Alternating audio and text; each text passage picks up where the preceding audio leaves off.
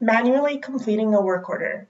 By indicating that a work order has been completed, this can provide a visual assistance to where you currently are within the schedule, along with generating the weekly KPIs accordingly. Manual completions can override an automatic import at any given time.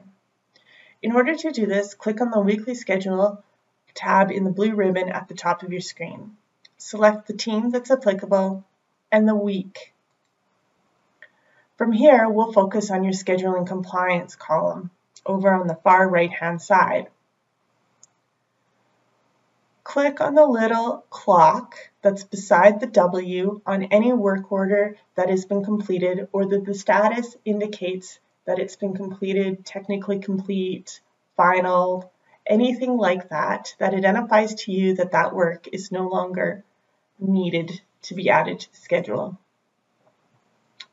From here, a checkoff box will appear. This indicates that the work has been completed. The KPI metrics will start to compile as per these check marks. If you have further questions, reach out to your Sockeye rep.